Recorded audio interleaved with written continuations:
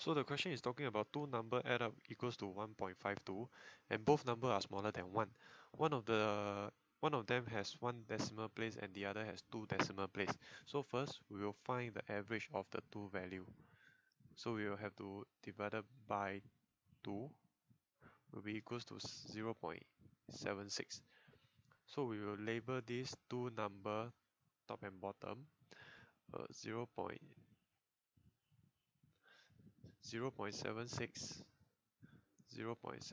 As the question say, one of the number has one decimal place, meaning we will bring 0.06 to the second number.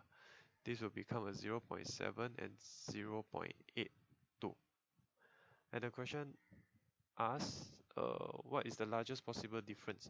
So we will bring another 0.1 to number 2.